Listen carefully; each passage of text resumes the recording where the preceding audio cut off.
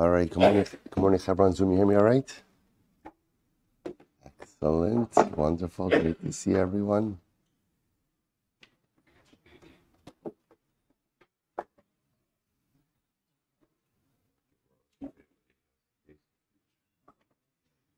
Sorry. Perfect. Maybe should we put them on the table? I think, yeah, I'll announce it. Thank you. Thank you. Say that's for now. That's this volume. Perfect. Great. Great. All right, Charon, Zoom, you hear me all right? Excellent.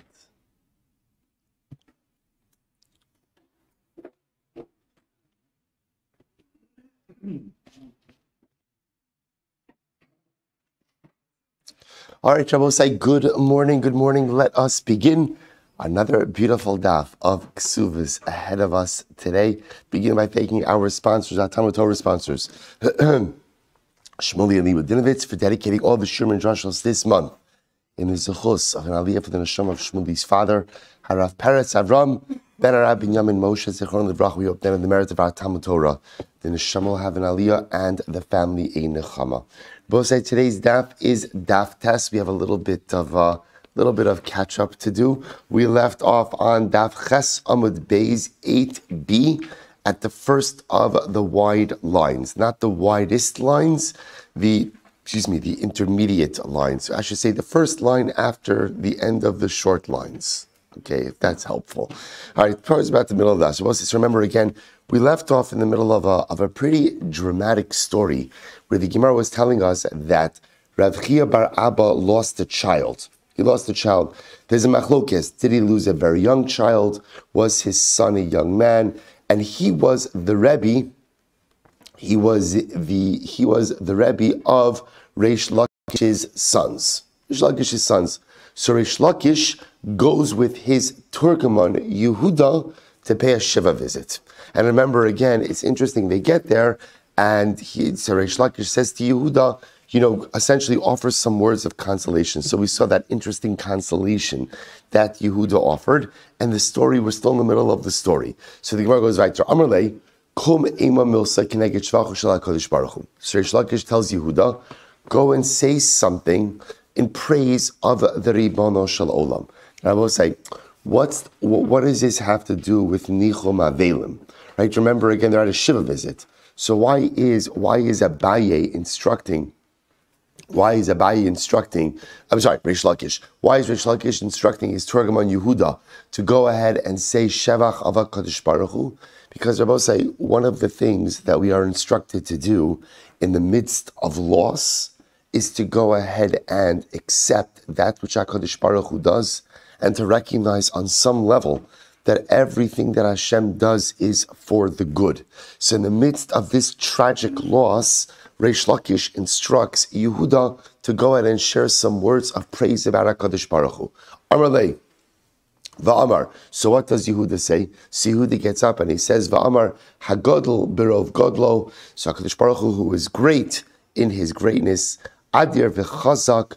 Again, I will say, who said this yesterday, that's what's interesting about Lashon HaKodesh, is that you have words that all translate the same way. Adir V'chazak, great and strong. Birov Noros, Mechaye Mesim Ma'amaro. He brings back the dead with his words. Osegidolos Adein Cheker. He does incredible things beyond comprehension. V'neflaos Adein Mispar. And wondrous things beyond count. Baruch Atah Hashem Mechaye HaMesim. So I will say, so again, just to point out, we do this contemporarily, a little bit different at a Levaya. We have something called Tziduk Hadin. Tziduk Hadin is the acceptance of judgment. And it's a paragraph that the Avelim say. And the essence of the paragraph is summed up in the phrase, Hashem Nasan, Hashem Lakach, Yehi Shem Hashem Mevorach. Hashem has given, Hashem has taken. The name of Hashem should be blessed. The job of a Jew is the ability to say thank you to HaKadosh Baruch Hu, to recognize the greatness of HaKadosh Baruch Hu, to accept the judgments of HaKadosh Baruch Hu, even in the midst of difficult times. That's what Reish Lakish was driving at over here. So the Gemara goes weiter. Amarle, Reish Lakish then says to Yehuda, this is beautiful, Kum eima milsa keneged avelim.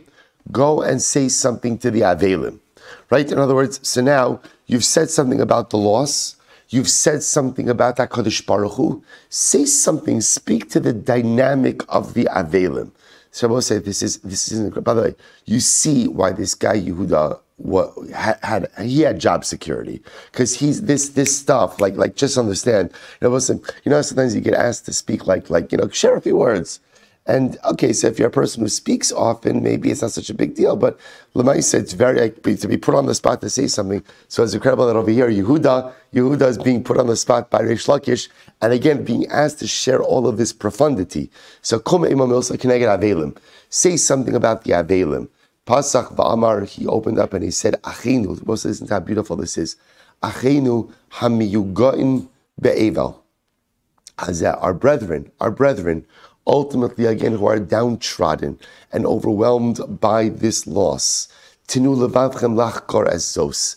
Think about and contemplate the following. Listen to what he writes. Zos hi omedes la'ad. This which you are experiencing is for eternity. For eternity. Nesivhu, so in other words, what's happening over here is Yehuda is speaking about the dynamic of death. And he's saying the dynamic of death is one that has been in this world forever. Nesivhu misheshes emei bereishes. It is a pathway paved from the beginning of creation. Rabim shasu, rabim yishtu. Many have drunk. Right. Many have drunk, right, from its waters. Rabim yishtu, many will drink from its waters. The Gemara says, Rabim yishtu, kimishta rishonim kach mishta achronim. The same way that the earlier ones have drunk of this, the latter ones will as well. So I will say, the idea that what's happening over here, so ultimately Yehuda describing the dynamic of death as one that is here since the beginning of time. This is part of the passage of life. I would say sometimes we go through life being so scared of death, overwhelmed by death. What Yehuda is saying is one has to embrace the dynamic of death as part of the cycle of life. It is part of the fabric of creation. He goes on, he says, Achenu, Ba'al Nechamas, so Achenu Ba'al Nechamas, Yinachim Eschem, my brethren, the Ba'al Nechamas, he who is the master of all consolation, should console you. Baruch Menachem Avelim. Beautiful. Amar Abaye says back, Rabim Shasu Lema, Rabim Yishtu Lo Lema. So Abaye corrects. Abaye corrected Yehuda. I guess Abaye was there, right? Abaye corrected Yehuda, and he said, you could say Rabim Shasu. You could say many have drunk from it. Don't say many will drink. Mishta Rishonim Lema. You could say it is the drink of the earlier ones. Mishta Achronim Lo Lema. Don't say it's the drink of the later ones. Why not? I will say, what's wrong with saying this is incredible? Damar Shem and Lakish, because I will say, Reish Lakish himself. I just want to point out just the circle over here, right? This is Yehuda, the Turgaman of Reish Lakish. Reish Lakish himself said, in the name of Rabbi Yossi, the Olam al Yiftach Adam Pivla Satan. A person should not go ahead and open up his mouth to the Satan, which I will say means what? A person should not speak about the possibility of misfortune occurring. So I will say, so this is actually interesting. So I just want to point out what's happening over here. Is you have Yehuda the Turgaman. So you have remember, they're going ahead and they're there to pay a Shiva visit. Right? Reish Lakish says to his Turgaman, say something to the Avelim. Say something to the Avelim. So here I will say, so Yehuda comes along and speaks about the dynamic of death. And what is he essentially doing? He's saying to the Avelim, what you're going through, as painful, as uniquely painful as it feels for you, is part of the fabric of the human condition. Beautiful words. Abaye says, don't speak, I understand if you want to talk about death as a historical reality, don't speak about the fact that everyone is going to experience death in the future. Don't do that. That's al yiftach piv satan. Don't go ahead and open up your mouth and discuss about the potential of misfortune. Before we get into that dynamic, I will say, so why does Yehuda say it? Because I will say, Yehuda will say, this is not an opening up my mouth to the Satan. Why not? Why not? Because I will say, death is a reality. Al yiftach piv satan means, do not go ahead and speak about the potential of misfortune that may or may not occur. The whole point that Yehuda was trying to say is that death is part of the fabric of life, and it is an unavoidable consequence of the human condition. All right, anyway, Abai comes along and says, don't speak about Yiftach Pel Satan. Mikra, what's the pasuk? So, Kistom Hayinu Lamora Daminu. So, this is very interesting. The Gemara quotes the pasuk from Yeshaya. So the pasuk from Yeshaya says, Lole Hashem tzavakos hosir lanu. Klal Yisrael says, Hashem, had you not spared us, we would have suffered the plight of Sodom and Amorah. Sodom and Amorah, of course, are the cities that are destroyed. Right after that, what does Yeshayahu say to the Jewish people? Maya hadrale, Shimok divar Hashem kitzine Sodom. We'll say right after that, Yeshaya calls the people the princes of Sodom. In other words, so the people say we would have been destroyed like Sodom. You know what? Then Akash Baruch Hu says, you know what? Now that you're talking about Sodom, you guys are kind of Sodomite-like in your behaviors, right? So you see from here that Al Tiftach Pela Satan. Don't go ahead and make reference to the potential for misfortune to occur. I will say, by the way, sometimes you see what this means, because sometimes people misapply this. People often think Al Tiftach Pela Satan means that you can't speak about any potential misfortune because then it may occur. So that's superstitious, right? That's kind of like the misunderstanding of Ayin Hara. Al Tiftach Pela Satan means that I will say the way it works in this world is that each of us has like a file cabinet of Averas. Let's be honest. Halavai, it's only one, right? But right, even that one might have like five levels. Right? So we'll say, so what happens? In general, what we say is Chalash Baruch Hu loves us, so he keeps the file cabinet closed. Don't do stuff in life that causes a Chalash Baruch Hu to open up the file cabinet. So that's what's happening over here. Klal Yisrael makes a reference. We were almost destroyed like Sodom and Amorah. Hey, why bring up Sodom and Amorah? Then once they do it, Chalash Baruch Hu says the truth is, guys, you're actually not so far off from Sodom and Amorah. That's Al Tiftach Pela Satan. It's almost the same dynamic as Ayin Hara. Don't go ahead and behave in ways that causes HaKadosh Baruch Hu to closely look at and investigate your shortcomings and failures. Amrlei,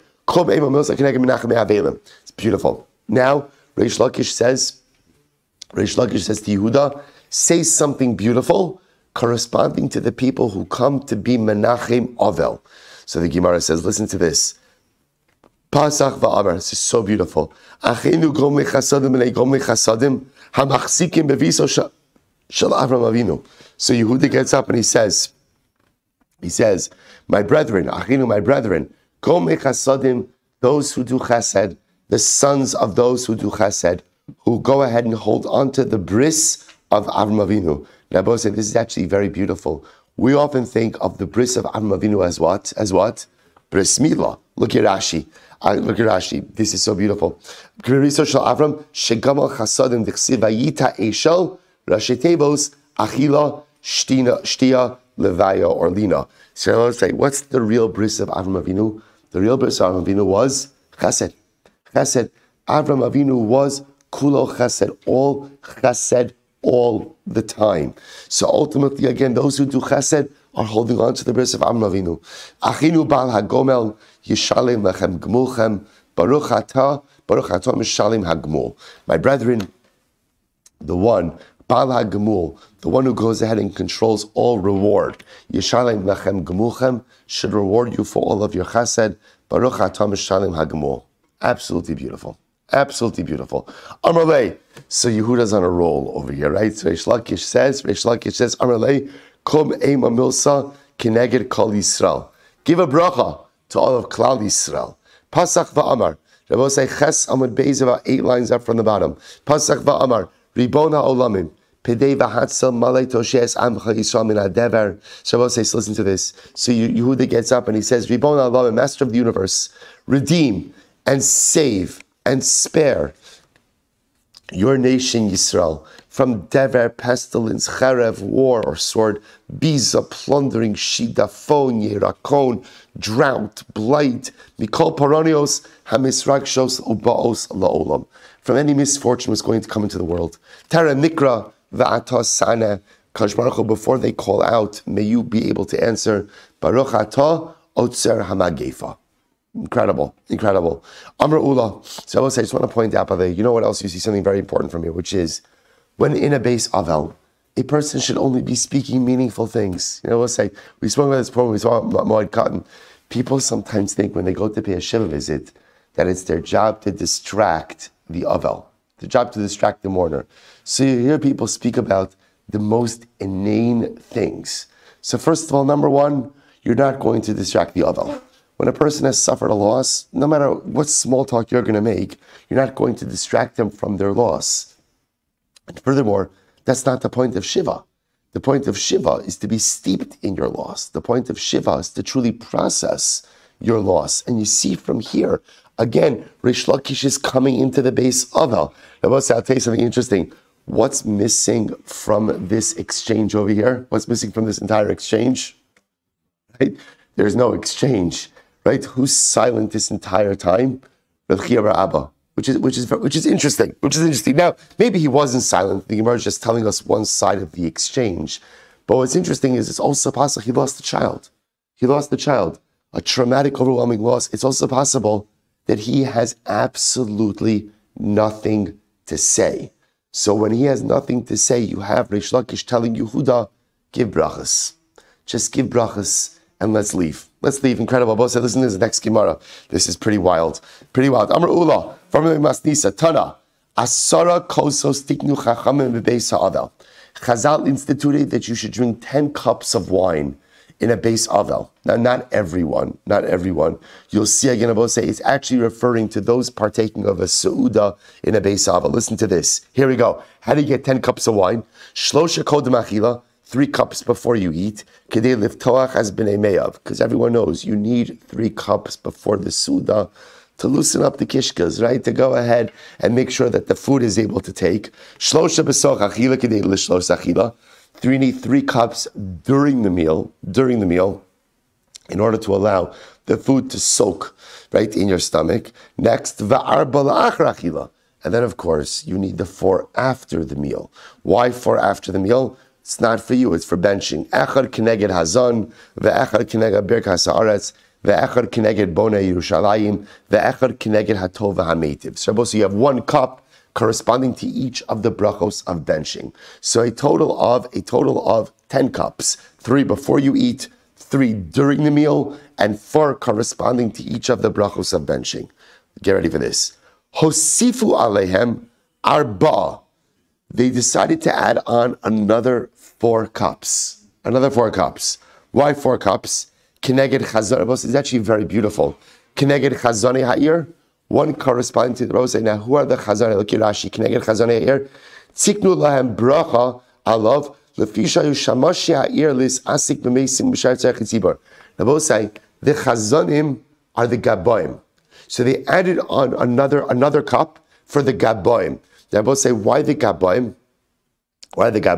Because the Gaboim were the ones who often made the arrangements for the Shiva home, the timing of the Levaya Avron. This cup is mamish for the Gaboim. Right? The Gaboim were in charge of everything. So they made sure everything ran correctly in the Kila. So 1 cup, Kineged the Gaboim. Next, the Echad Kineged Parnos Yair, 1 for the Gvirim, the wealthy individuals of the city. They both say, beautiful, look at Rashi. Both say, this is beautiful. The wealthy people were often the ones who picked up the bill for the poor who were unable to afford burial expenses. burial expenses. Listen, by the way, I will tell you, just because sometimes we don't appreciate the community that we live in. We have one funeral home, Levinson's, and I will tell you, one of the incredible chasadim they do is that when there is someone who is unable to afford a levaya, they will pick up as much of the cost as they need to. Which is, as someone who's lived in other communities, you do not find that. You'll find communities that fundraise for levayas, absolutely, but to have, again, it is definitely one of the perks of being a monopoly, Baruch Hashem. But lamaisa, it's an incredible thing. So in yesterday, you didn't have a funeral home like that. So who picked up the tab for the levayas? So the Ashirim, the Gvirim, the wealthy people of the community. So therefore, again, there was one cup for the wealthy people. Ve'echad keneged Beis Hamikdash. One cup for the Beis Hamikdash, because I will say, now what does the Beis Hamikdash have to do with this? So I will say, look at Rashi. Tiknu alav birchas nichumim shinachmu hamakom bevinyanom me'avelu shalom esal. So I will say, it makes sense. Because remember, this is in a Beis Avel. So in a Beis Avel, where we're mourning over personal loss, we have another cup reminding us of the loss of the Beis Hamikdash. Next, the Echad Kneged Rebbe Gamliel. We'll say one cup for Rebbe Gamliel. Now we'll see why that is. We'll say, in a Beis Avel, we've got 14 cups of wine. Right? So says the Gemara, shockingly, Hischilu hayu shosin umishtakrin. Right? So we'll say, it turns out people started getting drunk. Right? I know. Who would have thought? People starting, which obviously is never good, but certainly in a Beis Avel is not good. Hechziru hadavar liyoshna. So they went back to the 10-cup model. Right? So apparently the 10-cup model worked. I will say, also, all kidding aside, understand, wine consumption was very different, right? Wine was a regular staple drink at every single meal. So they went back to 10 cups, to which the Gemara says, my Rabbi Gamliel, what's the cup corresponding to Rabbi Gamliel? What is that about? So the Gemara will say, this is so beautiful. We saw this in Moed Katan, and it's so profound. Desanya, barishona haisal tzas hames, kasha likrovav yoser mimisaso. I will say, listen to this. It used to be that paying for funeral expenses was more painful than death itself. Meaning what Rabbi was saying, people used to make levayas like chasanas. Meaning what? You'd rent the hall, beautiful casket, nice tachrichim. You'd bring in you'd bring in a singer, right? Because also they used to have. So like the singers would do weddings and levayas, right? So in other words, it was like I guess you could buy a package maybe. Right? So Lamaisa, again, there was incredible financial pressure to put on a top-notch levaya, to the point that what happened? Listen to how profound this is. People would literally go ahead and leave the bodies of their loved ones by the side of the road, and they would run away. Now, I both say, because what happens once the body is on the side of the road? What does it become? A meis mitzvah. Once it's a meis mitzvah, whoever finds it has. I would say, I just want to point out. How profound this is. Most say, you say to yourself, that's crazy. I would say, is that any crazier than taking out a second mortgage to make a wedding? Is that any crazier than putting yourself in debt for 30 years to make a 5-hour event? Yet it's ma'asim b'chol yom that people put themselves into ridiculous debt to go to make a chasa. Again, let's say this is one of the things that we have to, if you have money and you want to make a beautiful thing, fantastic. But lamaisa, that we've created a situation where people feel a social pressure to be able to put on simchas that they cannot afford is a terrible communal disservice that we have done to ourselves. This is not something new. This has been part of the story of the Jewish people, right? Apparently for a very long time. Rabbi Gamliel, Benag Kalos Biatzmo. Rabbi Gamliel came along, and I will say, what did he do? Nag Kalos Biatzmo. Nag Kalos Biatzmo means, I will say, he arranged his own levaya, and he said, I'm having a very simple levaya. And they went ahead and they took him out in simple linen tachrichim, simple linen shrouds. After he did it, everyone conducted themselves like this as well. Papa says, that's why today Rabbi say we bury the dead even in a piece of canvas that's only worth a zuz. It happens to be we don't use canvas, we use linen shrouds. But Rabbi say the idea that contemporarily a levaya is the simplest of the simple. The simplest of the simple. A regular casket, if you use a casket, right? Regular shrouds, that's because of Rabbi Gamliel. I will say, by the way, and therefore they used to drink a cup, right? A l'chaim to Rabbi Gamliel, so to speak, for helping to affect change with better practice. I will say, but you see something incredible here. It's also an incredible din in leadership, which is that if you want to affect change, be the change. Be the agent of change. You know, we often speak about change, and this should change, and that should change, and all this should change. But the only problem is we're willing to talk about it. We're just waiting for someone to be the actual agent of change. And I want to say what the Gemara, what Rabbi Gamliel teaches us is, be the change you want to see occur. Be the change. Be the agent of change. Be the vehicle of change. That's how you affect change. Obviously, Rabbi Gamliel has the position. Right? And Rabbi Gamliel has the power and the authority, and when he does something, people watch. Rabbi say, you'd be surprised. We all have a sphere of influence, and if we truly feel that certain change has to be made, be that change. Incredible. Let's go weiter. Rabbi Lazar. Rabbi say back to Kesuvos. Back to Kesuvos. Rabbi Lazar. Haomer, top of Tes. Haomer Pesach Pasuach Matzasi. Rabbi say a man marries a woman, and he says Pesach Pasuach. I found her, which means he's claiming there's no besulim. He's claiming there was no besulim. Rabbi say, look at Rashi. Haomer Pesach Pasuach Matzasi. V'tainas tamim elo. The Rabbi say, in this case, he's not claiming that there was no dam. He's not claiming that there was no blood. Kigon shim mishpachas dorkiti she'in ladam besulim o shenev dam imenu mappa v'lo yadim hayadam im lav. So Rabbi say, so again, right now there's no claim of blood for whatever the reason. We'll discuss. Maybe the sheet was lost. Or we'll see that there were certain families that just did not have dam besulim, hymen, no blood. So he's claiming Pesach Pasuach Matzasi. Literally, again, I found no besulim. Right? Ultimately, again, there was no blockage to penetration, and therefore halacha ma'aseh is claiming that she was not a besula. So the Gemara says, so ne'eman la'osralav. Rabbi say he's believed to aser her upon him. Now understand what's happening over here. Rabbi say, is he believed to aser her status? Is he believed to aser her status?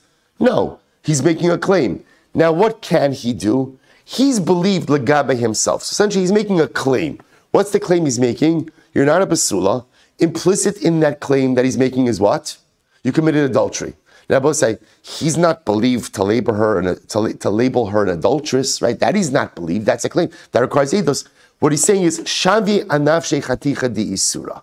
You could make something prohibited to you, and you're believed. Legabe you look Rashi ne'emar on the osralav v'achapi she'na davar hazeh yachal lisbar ela al piv legabe nafsheh havi mehemin l'shavi alei chaticha di isura.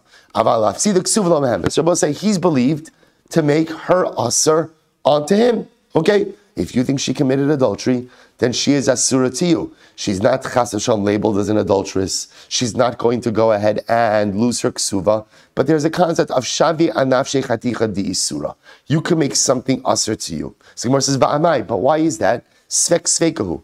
We'll say it should be a double suffix. What's the double suffix? Suffix tachtov, suffix in tachtov. So first of all, suffix number one, maybe she did have relations with someone else. But maybe it happened during Erisin. Maybe it happened before Erisin. And if it happened during Erisin, suffix ba'one, suffix baratzon. Maybe she was violated against her will. Maybe she was complicit. So because you have a svek sveik, I will say in general with a double suffix, we're generally able to be mekel. If that's the case, even if he claims Pesach, Pasuach, Matzasi, I found an opening, Lemaisa, again, she should still be permitted to him.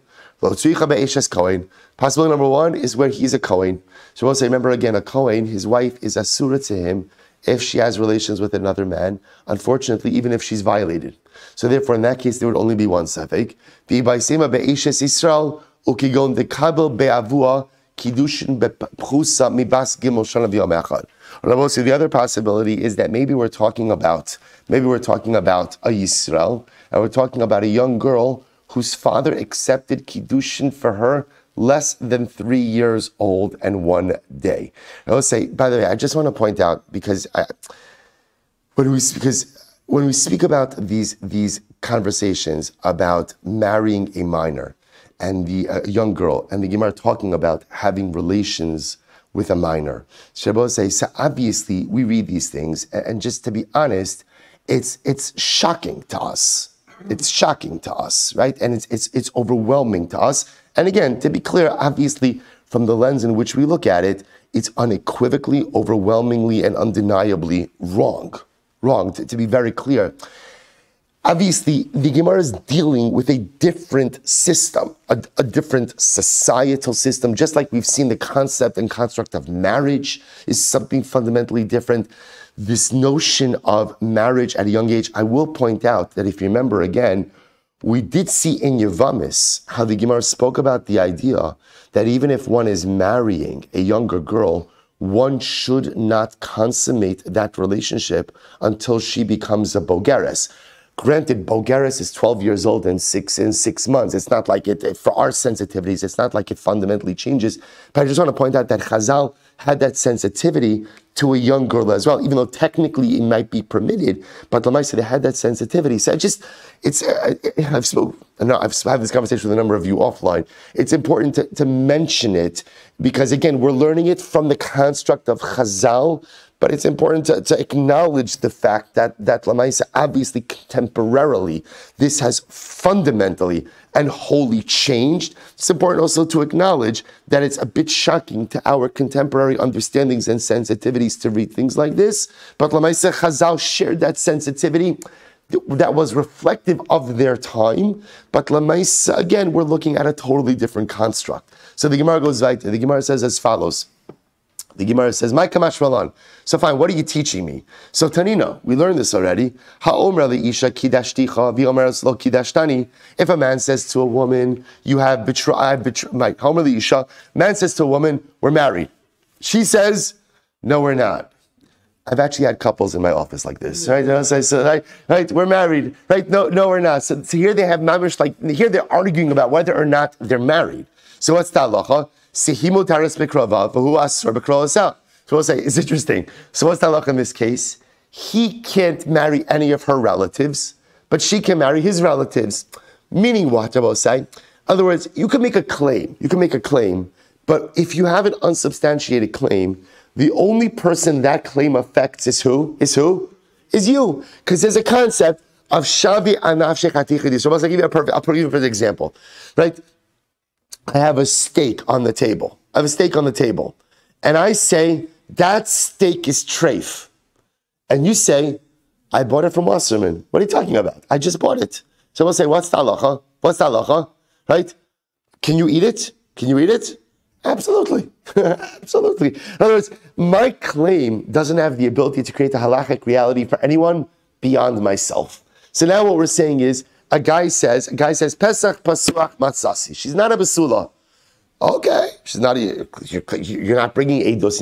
You're claiming she's not a basula. Okay, so effectively, what's happened over here is you've made this woman usher to you. You haven't, right? Legabe her, she gets her ksuva. She's a regular woman. You haven't changed her status. So is that what you're coming to teach us? If that's it, we've learned that before. So ma'adatema hasam devadai kimle. So I'll say you might have thought like this. When do we say shavia anaf shechaticha disura? In a situation where the man could be sure about his claim, like where he claims, "I married you." He's sure about that. Aval meikam hu delo kamle. I will say maybe in this case over here, in this case of Pesach Pasuach, I will say, here's what's going to be interesting about the case of Pesach Pasuach Matzasi. When a guy comes along and he says Pesach Pasuach, right? There wasn't open. In other words, there was no besulim. And we'll say, what do we say to him? We kind of give him a little bit of a look. And we say to him, how do you know? Right? In other words, what level of experience are you coming into this first interaction with that you know what this is supposed to feel like and what it's supposed to be like? So we kind of, how do we say, look at him askance, right? We give him a little bit of a look, wondering like, wow, you certainly have a lot of knowledge for someone who just got married and was supposedly in yeshiva this entire time, right? In other words, how do you know all of this exactly? It's a must have you learned Daf Yomi, you learned Kesuvos, right? Again, there's no pictures in the Gemara, right? So what exactly, right? So what exactly? So I will say, so the Gemara, and this is actually, all kidding aside, this is going to come up. So what the Gemara is pointing out over here is, maybe they claim that Pesach Pasuach, maybe we essentially tell them, listen, buddy, you don't know what you're talking about. You might think you know what you're talking about. You might think that you know what this is, what the resistance is supposed to be like. But Lamaisa, maybe what you're claiming is just not really true because you're not experienced enough to know what this is. So I will say, Kamash Malano, Kamash, look, if the guy makes a claim and he says, Pesach Pasuach Matsasi, at the end of the day, we accept his word for him. We're not going to accept his word for her. In other words, her status is not going to change. But look, you're claiming your wife is not a basula, which essentially is you're making a quasi-claim of adultery. She's a surah to you, but lamais, you have not changed her status. Umi Amar Rabbi Elazar Haki. Both said, did Rabbi Elazar actually say this? Ultimately, again, that a woman could become ne'eseres to her husband based on the statement of her husband, to which the was Amar Elazar, Eina isha ne'eseres al baila ela al iskei kinu yestira.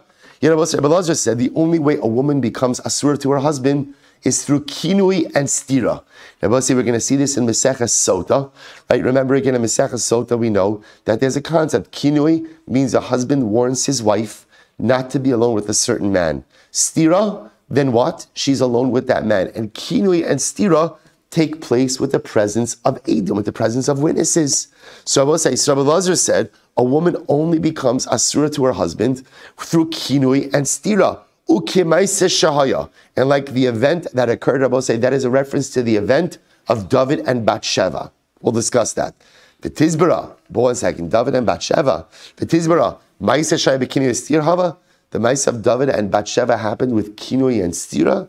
There was no kinui and stira there. Va'od mi asra. Furthermore, it was Bathsheba asura to David, to which the Gemara says, no. Halo kasha. This is what it means to say. Here we go. Eina isha ne'asaras al baila, ela al iskei kinui yestira. A woman only becomes asura to her husband if there's kinui and stira, if there is warning and seclusion. In other words, warning about a particular man, and then seclusion with that very man. The Gemara says, ela iskei kinui yestira. Mimaisa shahaya, and the proof you could bring to this is from the episode of David and Bathsheba, Delo hava kinui yestira, where there was no warning and seclusion. In other words, Uriah Achiti, Bathsheba's husband, never warned her, so to speak, about David HaMelech. V'lo isra, and therefore, again, ultimately, Bathsheba was not prohibited to David. And I will say, the story of David and Bathsheba is much more complex than what's being brought down over here, but we'll just go with it for now. So the Gemara says, Mika makom kasha. And I will say, here's our problem. We just said Rabbi Elazar saying that what? Homer Pesach Pasuach. Reuven comes to Beis Din. He marries Rachel. And he says, Pesach Pasuach Matsasi, which essentially means no besulim. What is he making? He's making a claim she must have committed adultery. What did Rabbi Elazar say? He's ne'eman la'osra alav. He's believed to make her Rachel asur to him. So now we have Rabbi Elazar saying the only way a woman becomes asura to her husband is how? Through kinui and stira. Okay, so I will say, so what's going on over here? To which the Gemara says, Mikol makom kasha, kinui stira in, Pesach pasuach lo. U'letamech, kinui stira in, eidim lo. I will say, here's the other problem. The other problem is, kinui and stira is clearly not the only way that a woman becomes asura to her husband, right? How else does a woman become asura to her husband? Ultimately, again, through eidim.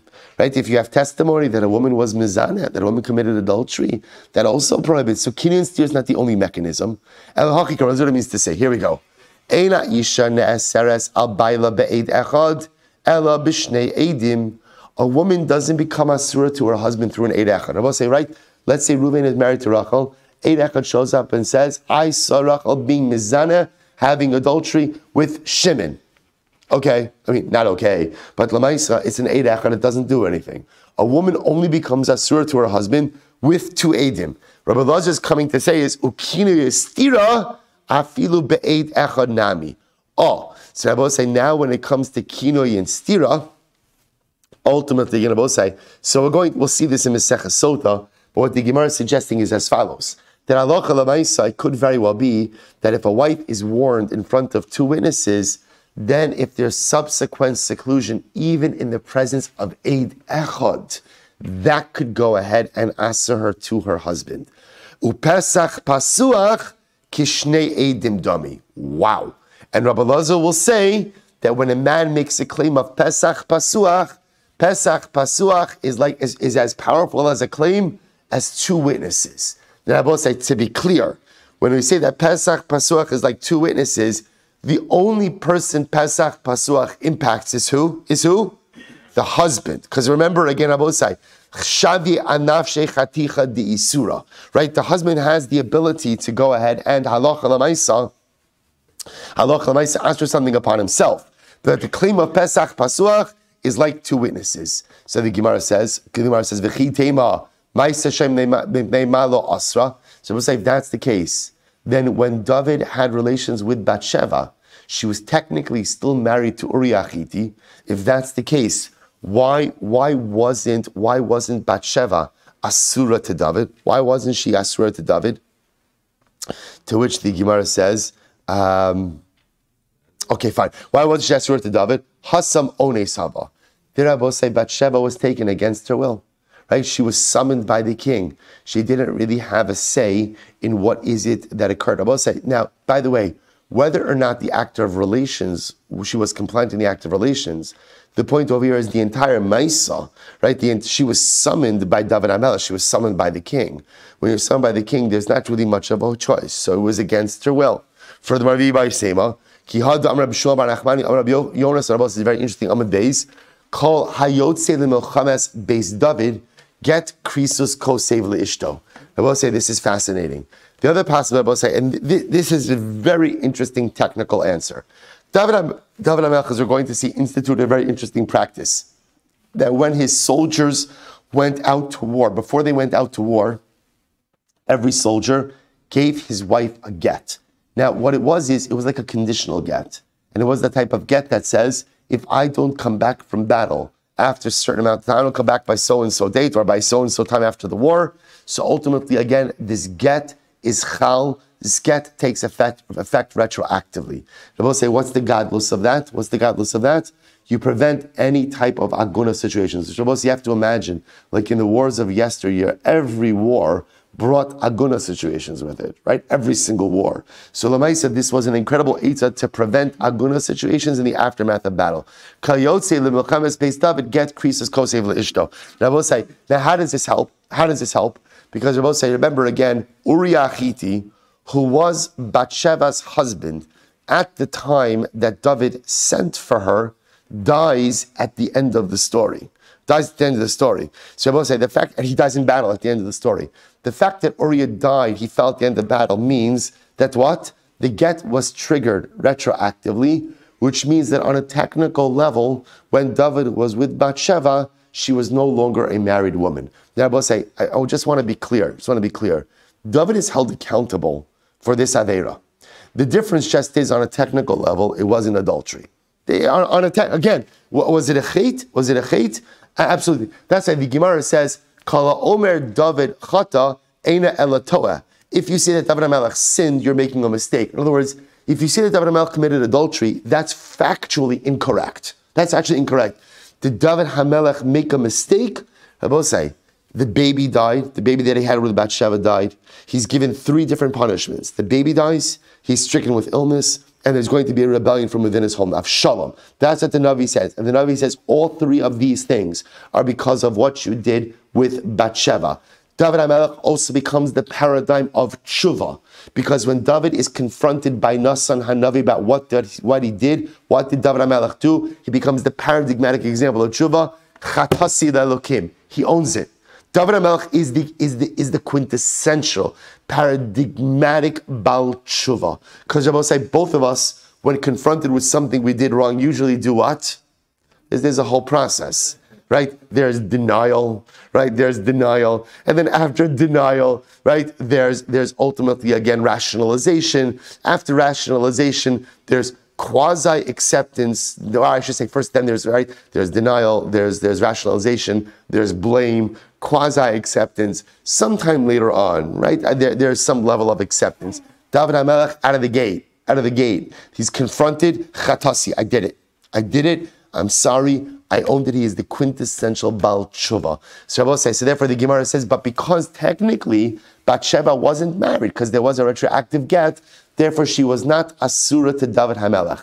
Rabbi say, by the way, where did David get this idea from? to go ahead and institute a get for every soldier who goes out to war. This is actually very interesting.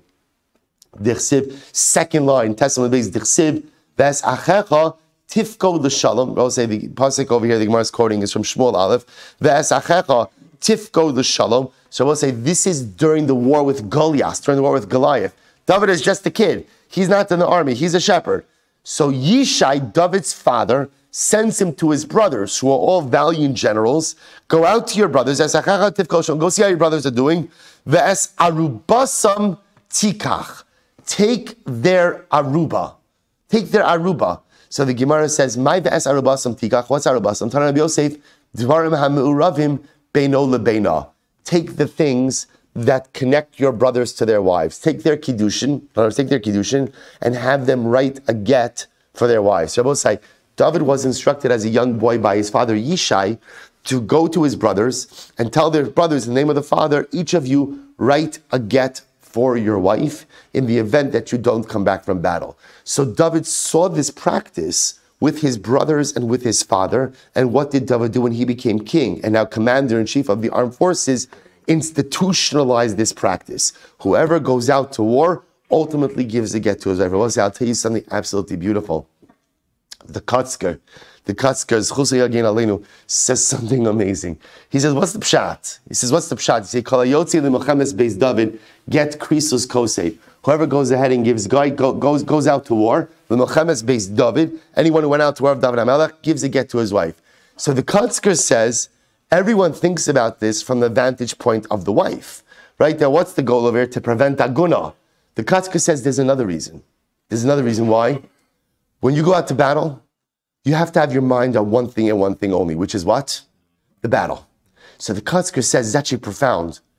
Giving a get to your wife before you went ahead and went out to war was also compartmentalizing your family. That it was saying to your wife, for the next little bit, when I go out on the battlefield, I'm not thinking about you. I love you. I'm not thinking about you. Because if I think about you, I'm not thinking about the battle. If I think about you, I'm not thinking about my fellow in arms. If I think about you, I'm not thinking about the enemy. So the Kotzker says, giving a get, ultimately, again, was a way of also allowing the soldier to have singular focus on the matter at hand. And I was thinking about this Kotzker, and what an incredible idea, because the Kotzker is also giving us the recipe to success. That sometimes in order to be successful in life, there has to be tunnel vision. You know, we speak about tunnel vision as being a bad thing, and sometimes it is. But sometimes in order to be successful in life, you have to have precision focus on what it is that you want to accomplish. And sometimes what that means is, doesn't mean giving a get to your wife. I just want to be clear, right? But sometimes, and it doesn't mean not taking her calls either. And that's not a marriage thing. I mean that sometimes what it means is you have to shut other stuff out. And sometimes it's difficult because the other stuff is important also. And if you think about it, in life, on any given day, there's a whole bunch of important stuff. But at almost all times, there's the one thing that's most important that has to get done. There's the one thing that's most important that really rises above everything else. And the problem I will say is, often in life, I'm trying to accomplish a whole number of important things simultaneously. And so you can get some things done, but it doesn't get done in the right way. If you have a Milchemes Beis David, and that's your primary objective, and you have to go to war, and you have to be successful, get krisus kosev leishto. You have to give a get krisus. You have to give a get to everything else in life. You have to take to everything else in life. You're important, you're important, you're important, you're important. You're not important now. You're not right now, this is the thing I need to focus on. I will say, by the way, and the right now might be for an hour. Right? It might be for a day. It might be for a week. But in times in life when I have to be successful, there has to be the singular focus, and the get krisos has to be given to everything else. Incredible. So the Gemara goes weiter. The Gemara says, Amar Abaye, Af ananami tanina. We also learn this. We'll say, here we go. Incredible Gemara. Incredible Gemara. Af ananami tanina. Besula nisis lima revi. Besula gets married on a Wednesday. So the Gemara says, Liyoma revi lima chamishilo. Basula only gets married on a Wednesday, not on a Thursday. So I'll say opening Mishnah on Kesuvos. So my taima, what's the reason for that? Mishum ikruri daita. Because we'll say, we saw in the first Mishnah, what are we concerned about? We're concerned that Allah Halamaisa, if the wedding night comes, he finds that she's not a basula. what's going to happen? We want him to be able to go to Beis Din the next morning. If halacha l'maisa, again, there's time between the wedding night and the next time Beis Din is in session, ikrurei daita, literally, again, he's going to cool down. We spoke about this on the opening daf. People have a way of just becoming resigned to certain things. Sensitivities are dulled. He's going to accept this reality. So the Gemara says, ulamai. What do we, let's drill down, but what are we concerned about? Ila meisav l'ksuva. If we're nervous that Lamaisa is going to give her the Kesuva property, in other words, we'll say, what are we concerned about? That come the wedding night, he's going to give her Kesuva property, because we'll say, by the way, sometimes you could have, we're not used to this model, but you could have a situation like this where upon marriage, husband gives his wife the property that is representative of the Kesuva. So right, he gives, in other words, why would a man do this? We'll say, because remember again, if you're a husband, anything and everything you own and will ever own is encumbered by the Kesuva. Which is difficult because Lamaisa, if you want to transact business with other properties, you want to have lien-free properties. What you could do as a husband is ultimately designate what we call an apotekai, right? Which means I can give my wife an item and I could say, I love you, here's your ksuva, right? I hope you don't collect it for till 120, right? But Lamaisa, here's anything and everything you will ever need to satisfy that ksuva debt, and that is potentially able to lift it. So what are we concerned about?